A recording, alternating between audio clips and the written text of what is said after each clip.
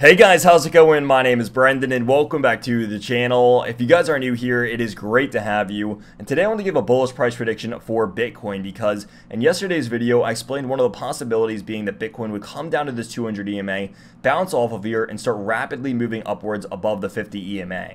So now that this is coming to fruition, I want to go ahead and give an update video on this and talk about the real potential that Bitcoin has to the upside, breaking out from this current point, even the supports and resistance levels that it could see moving forward in the coming days to weeks. So if that sounds interesting at all, make sure you guys stick around for the entire length of the video, as there will be important information discussed the entire way through. But that being said, let's go ahead and dive on into this one.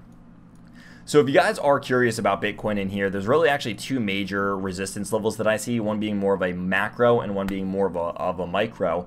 And so in order to do this, I am plotting on the 4-hour time scale and looking at these EMAs on the 4-hour time scale. But the first major one that I see is just connecting our two most recent swing highs as a form of resistance or as a resistance line. And the second one's just going to be connecting our most recent micro lower swing highs to create the second micro resistance line. And so this one's actually hovering right where we're at right now, right above this 50 EMA, and this is going to be a very, very small support level. So when we're looking at this guy, this is not anything significant. This is something that I could definitely see Bitcoin breaking in the coming days. Now it's still a resistance level, but again, with it sitting right above this 50 EMA, I'm really not too much worried about this guy as I am a couple of the other different levels. So we can go ahead and delete this guy and say, you know, at some point it's probably safe to say that Bitcoin could break out of this or really break through this level in the coming days or even weeks.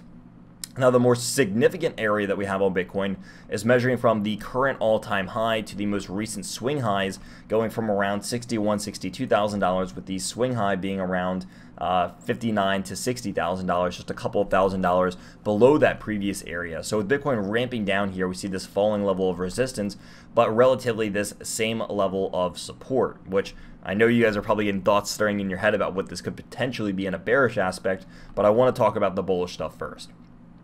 So with this happening over here and Bitcoin closing this candle, or not really closing this candle yet, but getting ready to close this candle above the 50 EMA on this 4-hour time scale, I think that if Bitcoin can get a candle body closing above this point, I really don't see much of a reason that Bitcoin can go all the way up to around 58 or just above that $58,000 level. We saw that this was previous resistance, and I would imagine that it continues to be resistance. And this is also, you know, what we formerly saw as support, we currently are seeing as resistance. So if Bitcoin was to go out and top towards anywhere, I would imagine 58K would be its next move, which is about $1,500 to the upside. Now, if Bitcoin really wants to break through this, I think that it definitely could see that 59,000.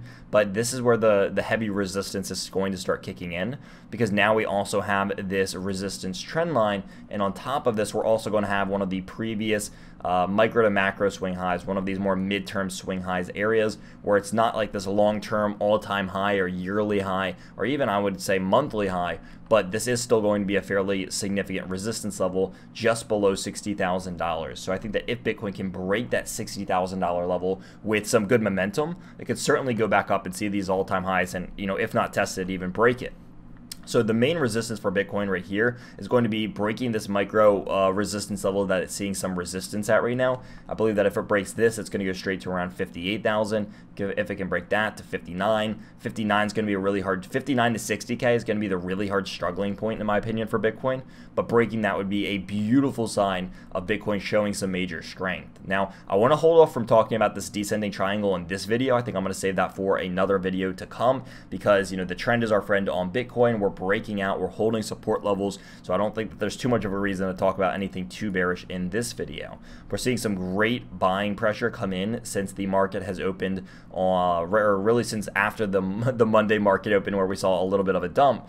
But moving back over here into this MACD, we are seeing that the bears are leaving. We are seeing this lower swing high, or excuse me, this higher swing low on this 4-hour MACD time scale, and something very, very similar with this RSI from a macro or zoomed out perspective. Going over to the daily, we can see that there is some great buying pressure. Also, this double bottom forming on this daily time scale, and this double bullish divergence that is just about to form on this MACD. And if you guys don't know what this is simply just a higher swing low on a daily's perspective on this of the MACD. So what we are seeing is this, if I want to graph it out, so we have the initial or most recent swing low, and then we have our current swing low, and with this one being lower than this one, this is saying that there are lower levels of negative momentum upon this attempt to the downside than we saw the last time around.